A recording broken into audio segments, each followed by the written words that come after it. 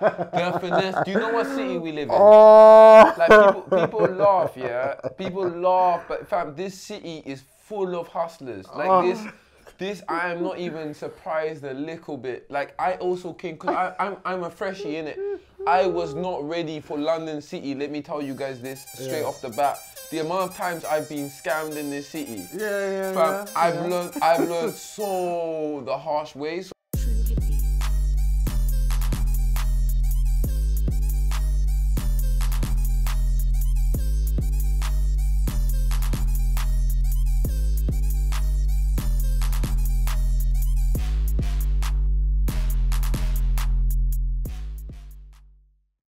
If this thing don't die, don't pop off, man, you might as well die, bro. You might as well be dead, fam.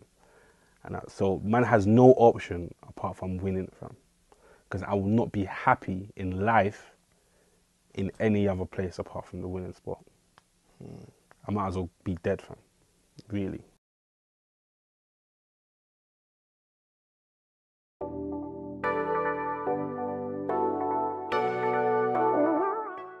Cadet was someone obviously with immense amount of potential and was just on his way up. But every time you're gonna think of this guy and listen to his music, it's gonna be with this legacy of look at how much this guy had done in such a short time and how much bigger this guy was gonna get, and all the other people that are gonna branch off wanting to be and do, because he was an incredible storyteller.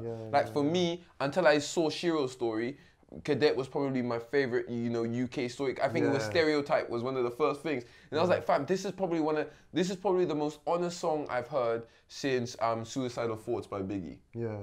Favorite memory of him for me would be, you know, when he remixed Ooh, that was a banger. That was a flipping banger. Oh, and he had like all the like Twitter or like social media comedians in it. Then he had those three boys dancing because they just popped on social media. Then he had like artists like Miss Banks come out. It was just that's my, I think for me, and obviously his like little car freestyles. But for me, that was my highlight of like Cadet. Okay, that's cute. I didn't even think about that.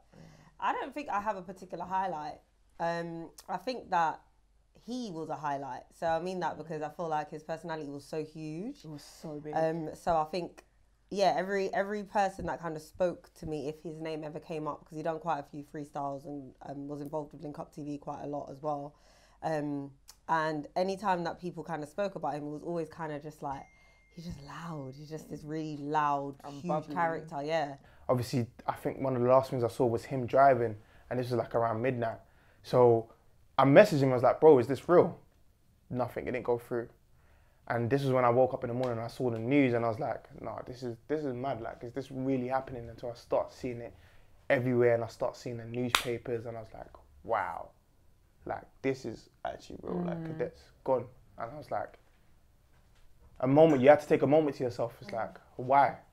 Like, why God? Do you know what I mean? In a sense. And that's just me being real because obviously I know Cadet. Do you know what I mean? So I don't know how he meant to everyone else, but I feel like I was happy to just see everyone come together, put him up on their Instagram and just show love. And I hope everyone does come out to what is it again? The Rated Show. The Rated Show. I hope everyone does come out to the Rated Show and obviously show support and obviously give their condolences and stuff. Well, the Advice tune was in the charts for ages, and I think it was in the top 20 at that point. I was looking at top 15, top 20, one of the two, and the thing that really upset me with Cadet was because I'm from Lewisham, so like with a lot of the South London, like a lot of people that were based around us, we couldn't really listen to if they weren't from Lewisham for some reasons, innit? So like people that were from Peckham, we couldn't listen to. Wow. People from Greenwich, we couldn't listen to. People from Croydon, we couldn't listen to. It was a strictly Lewisham or East London. That's all we could listen to. And like indirectly, we still used to listen to Cadet when there was a whole Gypset, that whole movement. So Krept, Conan, Reds, Cadet, like we all used to listen to, even like the SMN guys that we used to listen to as well. And what upset me with that was that from all them years ago, so we're talking about 06, 07, those early times there, till now, where Cadet has been such a prominent name, and a prominent figure, and he had that breakthrough. And what upset me the most was that you escaped all the trials and tribulations of ends. You escaped a violent, you know, a violent past. You escaped gang violence. You escaped all of that. You had that moment, that breakthrough, and it's like as if it was robbed from him. That's what hurt more than anything. But also, it was actually his recent success on Advice, because that is what it's called, Advice, with Dino, because I felt like he was finally, you know, just having, and I don't really like to say, because a lot of people were saying finally getting the recognition that he deserves. And of course, he is finally getting the recognition. He was finally getting the recognition. But I also feel like he was still being recognised throughout his life, if that makes sense. I don't know, does that make sense? As in, he was still appreciated by his core fans. Yeah, he did. He got his life, but I just think that the reason why I like Advice is because I feel like he started to believe. Does that make sense? He started to believe that, oh my gosh, like I can make this bigger. But I think that his core supporters and his core fans have always been behind him. Do you know what I mean? So, yeah. I mean, I didn't know Cadet like that, but I met him like once at Represent, and he was cool. Like, I don't have anything negative to say. Like, I've never had anything negative to say about Cadet like that. Like, I feel like he's just been one of them people that have been around for so long. Like, and he seems like a nice person. Like, there's people that are genuinely like annoying or bad mind, but he's not that person. Like, he's always come off as a genuine, lovely guy. So, never had anything bad to say. I think the tributes are really nice. I think it was, what's his name? Dino. Yeah, his tribute was really nice. I think that was really sweet. It's a shame that, I know like when I was on Twitter, there was a lot of people that were Muslim that were quite annoyed with the fact that people were spreading his music, because apparently in Islam, when someone dies, you're not supposed to spread their sins. It's something that you're meant to not. It's kind of like if a Muslim person dies, you're not supposed to speak of the bad that they've done or the sins that they've done. So I think in his music, there has been a lot of, you know, his music's quite explicit. So they've been saying like people need to stop spreading his music. And I think that included the tributes. So it's quite a conflicting thing, because I'm not Muslim. So I don't know, I can't be like, why are you guys saying this? If that's his religion and that's his culture, then I see that side. But then it's like, how do you tell people not to celebrate his life? Like, I'm ready to die. The only thing I ask of when I die is just, like, let me die in a way that people, you know, let me die in a way that inspires people, that people want to carry on my legacy, that, you know, I'm not just some forgotten name. Watching this, I think as soon as Cadet died, I wanted to make a tribute. Like, so I got on my tablet, I was like, cool, I'm gonna do this piece. And fam, I wasn't thinking of nothing else besides I need to make this guy the best piece I could do. You know what I'm saying? And like, I didn't even know how big, like I knew Cadet was big, but like I didn't know to the extent of what it was. You get me? So I didn't, at the time I was on, I was so last minute. I think my girl was on the underground. That my girl just took a video of me drawing just a piece on my iPad, uploaded on Instagram. That piece went viral, bigger than anything I've ever had on my page. And I've had big posts on my page. Then the next day I uploaded the final artwork. That even went, that doubled the virality of the other one. And then MTV hit me up, and MTV were like, bro, can we please use this on, they're doing a tribute on the 2nd. But then I really started seeing, fam, like, it's in moments like this you realize the impact of an individual. You know what I'm saying? So there's a part of me that I hear you and I'm just like, fam, it's so sad and it's so, but there's also a part of me saying that if I'm gonna go, this is how I wanna go. You know what I'm saying? This is, I want people to be like, you know, to be celebrating me and to celebrate my legacy and for everyone to kind of be joined in that. So there's a part of me that's just like, fam, like, what a legend. You sent a message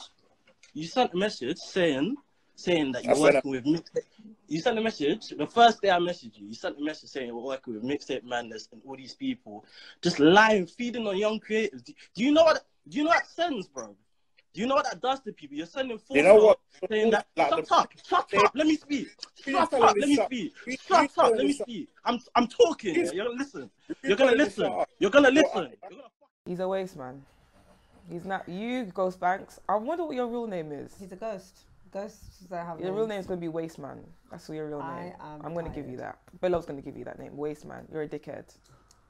Wow, on site. Came straight at you, mate. I'm sorry about that. I don't like people like that, because did you see like a lot of the people that he was getting at? Yeah, were like young, new artists that were like, do you know, when you have something and you're trying to get out there, and it's not easy. And then you have someone take advantage of that because you're young, you're inexperienced, you're struggling, and you're desperate because he preyed on the fact that they were desperate. To me, you're a piece of shit, man, because you can only imagine how those people felt. No, you're a fucking idiot.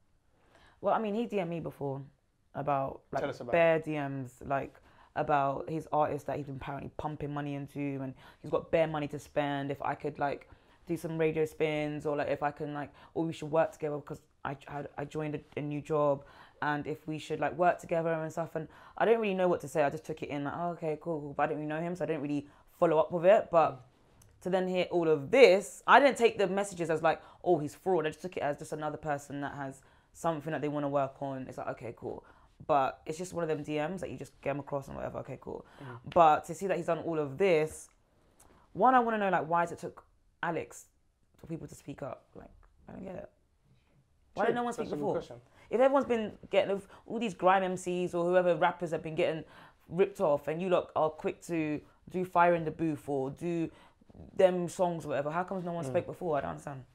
The finesse. Do you know what city we live in? Like people laugh, yeah. People laugh, but fam, this city is full of hustlers. Like this, I am not even surprised a little bit. Like I also came, cause I'm a freshie in it. I was not ready for London City. Let me tell you guys this straight off the bat. The amount of times I've been scammed in this city, fam, I've learned so the harsh way. So when I watch these things, there's part of me, I think it was in the group chat, innit? People are just like, oh, these guys are stupid, like, you know, no one went to go. But if your hopes and dreams are there, you know, and I don't know why we think that just because someone says they work for this company on their public profile, it actually legitimately means they do, as if there's like some like policing system that's like, hey, you don't work for Spotify. Why are you saying that you work for Spotify? You know what I'm saying? I've got 3 opinions on this, yeah. I've got 3 opinions on this. First and foremost, I want to say, big up GhostBanks. Now, the reason why I'm saying big up GhostBanks is because he was able to do all of this fuckery for this long and create a buzz. So many people being taken advantage of. Yeah, what did you think of that? He was able to get away with it for so long with so many people. I think that they should have been smarter. I think that there's some of the screenshots that some people have been submitting that is very obvious that it wasn't legit. Yeah. Just do your research. I think that money. Yeah, I think that you should definitely be smarter when you're dealing with people like this and doing deals and those types of things, and have agreements. At least have some sort of something that you can be, you know, covered. But I'm not surprised by his behaviour. Do things through PayPal. Do it through through PayPal. If you didn't know, you could get a refund. Yeah, if you do it through services. If you do a bank transfer, you can't get it back because it looks like you willingly transferred the money over. Like, so PayPal is definitely something that... If you're going to take away anything from me calling this man a waste man, and from Patty also agreeing that man's a dickhead, it will be, if you're going to do these things, use PayPal. Even with, like, you know when you've got a Twitter event and they're reselling tickets, when I resell or I buy tickets, I tell them straight, we're doing it through PayPal. That's very, very honestly, good idea. even like I wanted to sell my wireless ticket. So I bought a VIP ticket. It was like 100 and... She only gets VIP tickets for that. Because man's got money like that, innit? Ow. But, don't know. And I told the girl, I was like, let's do... I had to pay a £5 fee. I had to pay it because I was selling it. But I told the girl, like, let's do it through PayPal so that I can't run off with your ticket. I don't know. I think it would be kind of loud to have GhostBanks on there, just to say, speak. It would be very good. Very loud. Like, I'm inviting you. Come Culture Matters to have a conversation. No, it would be good to honestly, do you know what I mean? Because I'm like, number one, I just want to know why. I mean, just why lie? Because now your name is like somewhat tarnished now, innit? Like, in a way. And I feel like, was it really worth it though? Do you know what I mean? It really tarnished though? True. You know how we cancel people, but are they really cancelled? He could probably go into a label meeting and still be fine, if he really wanted to. But everyone reads Twitter though. Everyone is on Twitter. Don't think people don't. Everyone is on Twitter. There, people create fake accounts just to see what's happening on Twitter. True. Very Do you have people one? see. A fake account? No, my account's live. My account's live still. My account is live still. And then it just cancelled. Just like that, no explanation, no nothing. Is this guy in prison right now? No, he's just on Instagram How? Live, licking his lips with his red do-rag. How? I don't understand. And also Guys, he lies saying that he's frauding creative someone. director for MDV. So, but how? Like, how is my man not in prison? Like, I just don't understand. Like, it's actually a crime to sell a service and not deliver on it. Yeah. Like, if people can prove that they've paid for something, like for instance, if you said, right, you could do so and so, and then said pay me via PayPal, right? And you didn't deliver that, I could just go to PayPal and say, look, here's the evidence. This guy said this, he was gonna do this, but here's the evidence of screenshots. This didn't happen. The money gets refunded to me. Your bank gets contacted, whatever. But in terms of something this big and this many people, like, how? Now, I hear you 1,000,000%. Now you need to remember the harsh reality is that in the black culture, what's one of the main prominent things that we say you should We don't snitch. But does this count as not snitching? No. I'm not saying that. I'm not justifying it, saying that it's classified as snitching and whatnot. People just have it in their mind that cooperating or filing a complaint or report towards the police is seen as snitching. Thinking about it a little bit more, I am a little bit angered about those little cuties that might have just been thinking that they were going to catch a break. And like, they would have been so heartbroken. Like, the boy, I think on his intro, on his bio, I think he wrote something like Spotify something in his bio a long time ago. And I think that the reason why I followed him, was because of that thing in his bio. I thought, okay, I'll be able to approach him maybe to be on a panel. I think I was talking about having someone from Apple Music, having someone from Spotify, having someone from different things like that. So I remember connecting with him. Nobody knows him. Finding out, saying, you do this. And little did I know. He was just somebody that made playlists. Patty, what about when he said, 8 o'clock, I'm going to reveal all, I'm going to tell the truth on Instagram Live. Did he say that? Did you say anything? Yeah, he said, that's what he said. He was like, yeah, you guys have been chatting shit on my name. This is that. Even me, I didn't tweet about it. I didn't say nothing because I was like, it's not. And also, I've said this before and I'll say it again, right? I'm not a fan of all of this, like, super tweeting all of these bad things about him on social media and all of this. I'm not really a fan of that because, to be honest, the boy's fraudulent. He's still going to continue to be fraudulent, whether you tweet or not. So I'm just not really... I think it'll be harder for him, though. I think this is the thing. The boy will change his app. But do you know what he looks like? Yeah. Oh. He's on the timeline. I think with... The girl thing was not my choice. I would not have, done that. But me just going there and being a housewife and just sitting at home and them taking care of me, it's not really in any way help. Like, I'm not paying for their bullets. I'm not paying for them to be trained. Yeah, I will admit I was the one that made the choice. Even though I was only 15 years old, I do have like, I could make my own decisions back there. I do have the like mentality. Too funny. They're gonna actually intro that part of me laughing as well. Obviously, according to the question, we don't know the full ins and outs. What's gone on? We only know what the public have decided to let loose and tell us. What I must say, based on the evidence that's been presented to us, does she come across as a threat now? Now, when I saw the interview at the second one, I haven't seen the first one, the second one, which is when she received a letter from Home Office saying that she is not a UK citizen. Okay, they revoked it. You're not allowed back in the country. That's it. Do you know what I mean? I think for me, okay, cool. The UK are well within their rights to see who they allow in the country. That's fine, cool. She's been through a lot of trauma in her life. Obviously, I think, was it 2 kids that died already?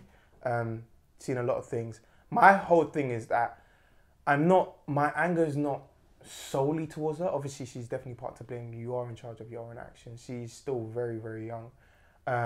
My whole anger is towards the parents. Where were the parents in her life? Yes. Because she left the UK to go and join ISIS. Do I need to say anything more?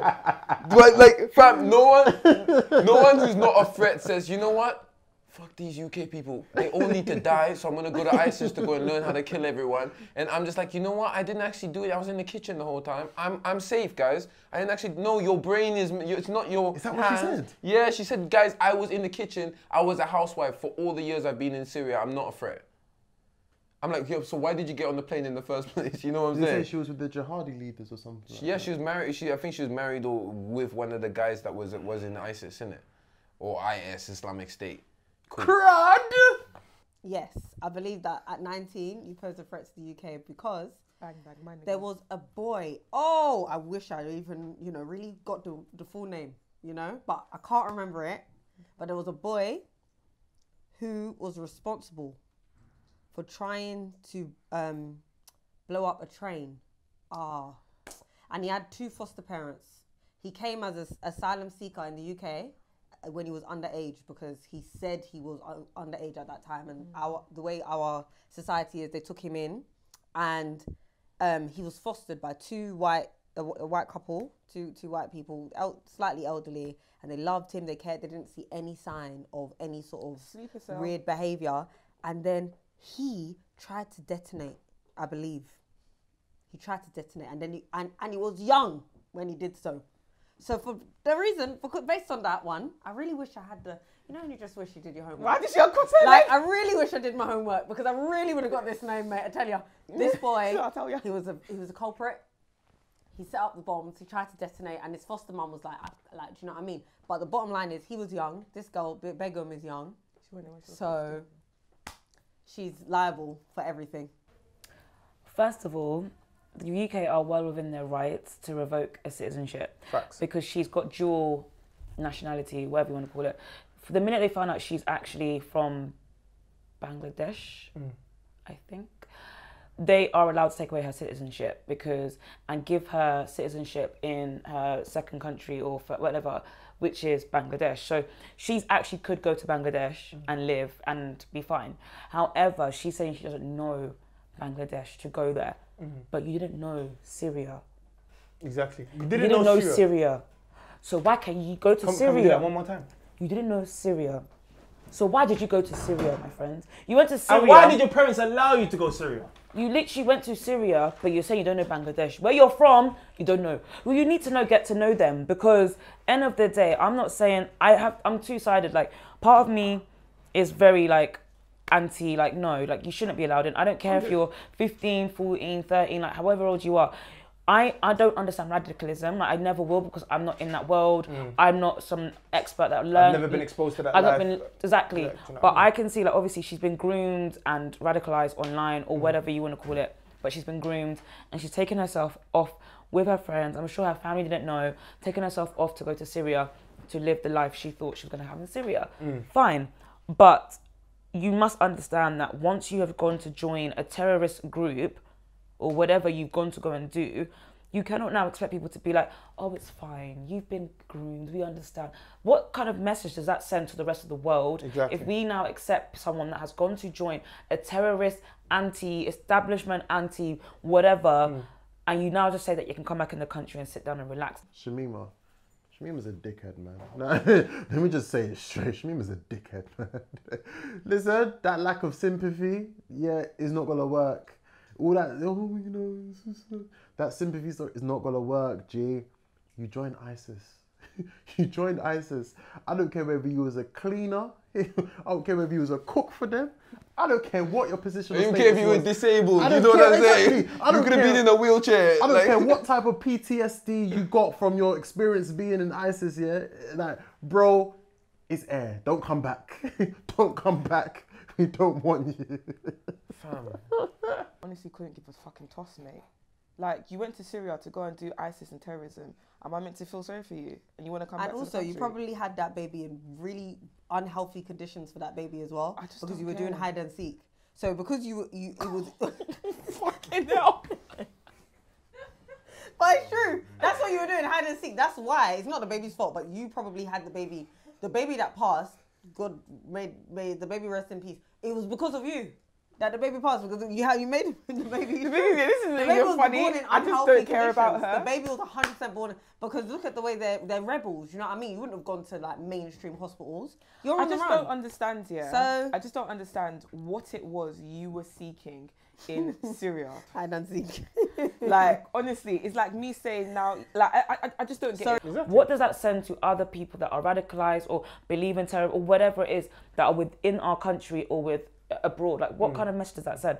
They definitely obviously use her as an example. 100%. Yeah, she's an example, and I'm sorry, is it Javid or whatever his name is, Sajiv or whatever? Yeah, the Home Secretary. I understand exactly why he did it, because end of the day, I feel like what does a threat look like?